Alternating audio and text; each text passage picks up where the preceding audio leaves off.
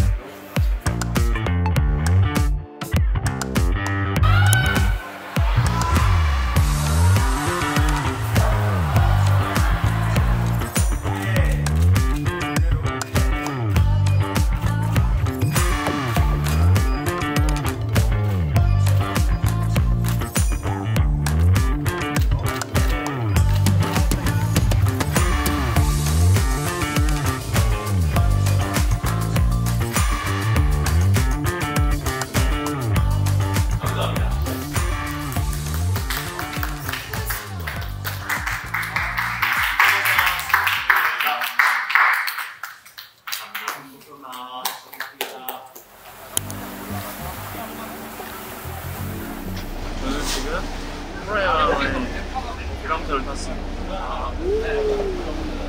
아침에 기분 좋은 소식. 제가 28 랜딩플라이로 시의장 호부에 올랐습니다. 시의장 호부에 오른 것만으로도 너무 감사하게 생각하고 있고요. 날씨가 더워서 이렇게 호해지나 보다. 랜딩플라이 날개를 달아주었네요. 방역석 가는 배워주시네요. 방역석과 진심으로 감사드립니다. 이제 밥 먹으러 내려가 보겠습니다. 오늘 너무 감사드립니다, 여러분. 이렇게 또 멋진 선생님들과 함께 하셔서 감사하고요. 행복하신 분 모두 건강하세요. 고생하셨습니다. 고생하셨습니다.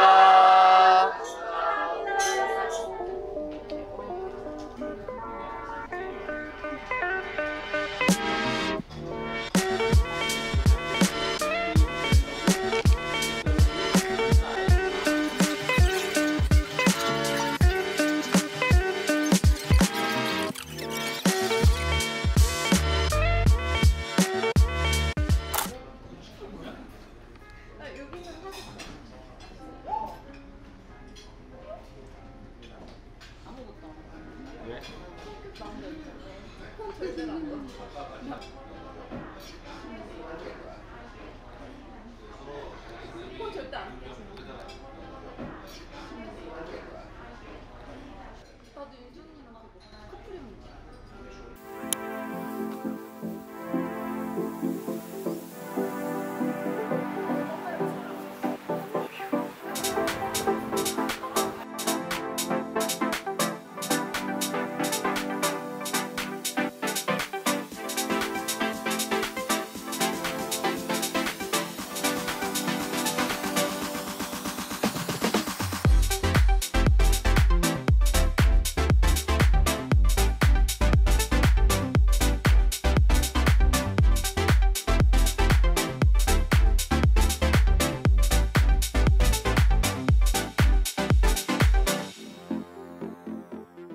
안녕하세요. 저는 지금 엘리 태국 1호로 촬영하러 왔습니다.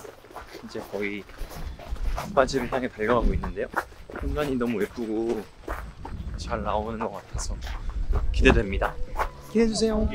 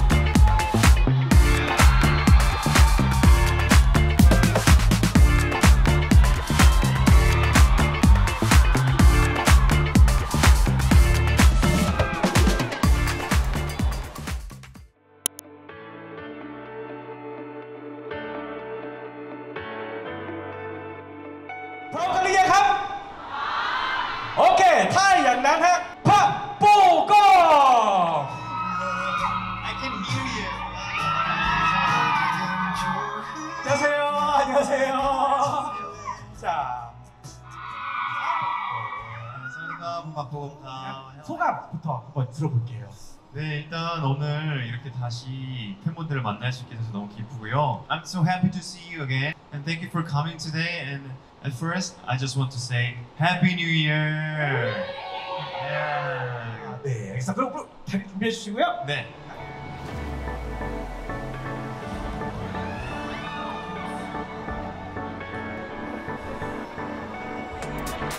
안녕하세요, 태국에 계신 분들. 새해 처음으로 인사드립니다. 박보검입니다.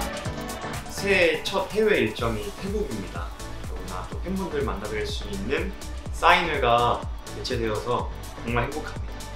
일단 태국에서 저희 작품을 다 봐주시고 응원해주시는 팬분들이 계셔서 진심으로 감사드린다는 말씀을 전해드리고 싶고요. 또 지금 현재 촬영하고 있는 드라마뿐만 아니라 저의 행보를 태국 팬분들께서 또 다 지켜봐주시고 응원해주시더라고요. 그래서 그 마음을 보답하고자 태국에서 팬사인회를 개최하게 되었습니다. 여러분의 발걸음도 행복하셨을 것 같은데 함께하는 시간이 서로에게 기분 좋은 추억으로 남았으면 좋겠고요. 또 함께한 시간이 여러분들에게 조금이나마 힘이 되는 시간이 되었으면 좋겠습니다. 다시 한번 발걸음해주신 모든 팬분들께 진심으로 감사드립니다. 조금캅